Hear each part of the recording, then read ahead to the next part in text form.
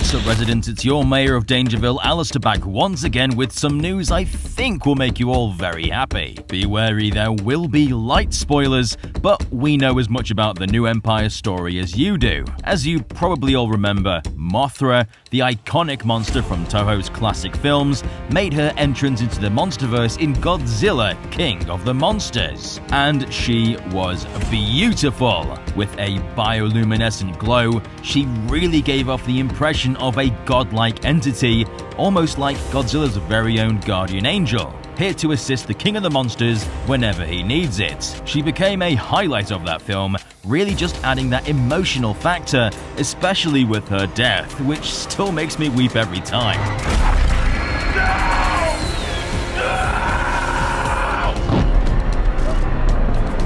And in typical Mothra tradition, her death did not symbolize the end of this character for the series. For in the credits, we found she laid an egg, which holds her memories from her previous life, meaning she will return if Legendary wants to pay for the licensing rights. So we waited for Godzilla vs. Kong.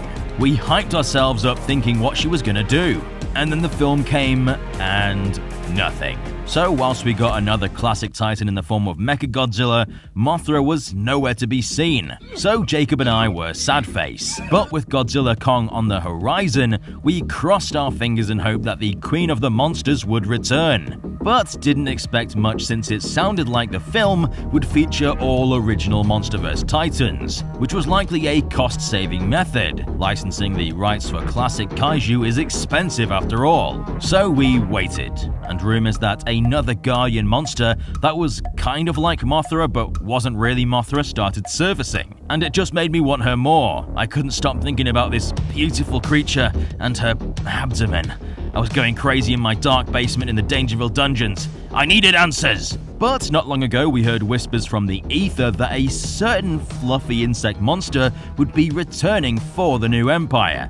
But there's a catch. First, let's discuss MOTHRA. Don't worry, this is important. Quite a while ago, we heard that a bird-like titan would be assisting Godzilla in combat, something with a godlike aura, something majestic, beautiful, but deadly. Sounds similar, right? Well, not too long ago, an actual image from the film leaked, and it was none other than this titan, called MOTHRA, which in of itself already sounds like Mothra. Seems like from the get-go this was always intended to be a kind of store brand replacement for the Queen of the Monsters, to just save the studio some money. And since this titan isn't going to actually be in the film, I guess it should be fine to show you. So this is what would have been known as MOTHRA, and it's certainly an interesting design. Not the bird-like titan that was rumored, looks far more alien. Can't say I'm much of a fan, to be honest. Doesn't really fit the Monsterverse vibe. And it seems like test audiences agreed because they didn't like it either.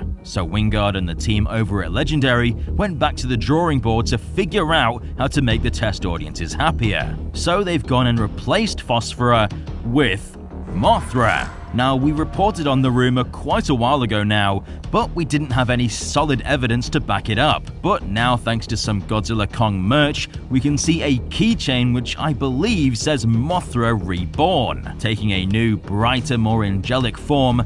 Not yet grown her threatening colors from King of the Monsters, she takes a more rose quartz colored appearance, similar to Godzilla actually. So she may also have been influenced by the Hollow Earth radiation. One thing I'm hoping for is that she's fluffier than her King of the Monsters counterpart. She looked great, but she was pretty scary looking.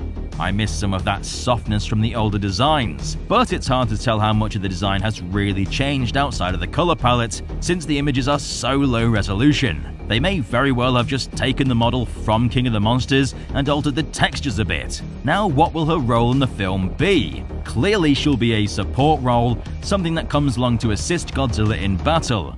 And based on the leaked image of MOTHRA, she will appear in the Egypt battle, since we can see she's clearly launching herself from the Sphinx, where Kong and Godzilla will most likely battle Shimo, the frost titan that the Scar King is using to take over the planet. I've seen some people believing that this scene in the Hollow Earth civilization is actually them trying to wake up Mothra to assist Godzilla and Kong, which could very well be likely.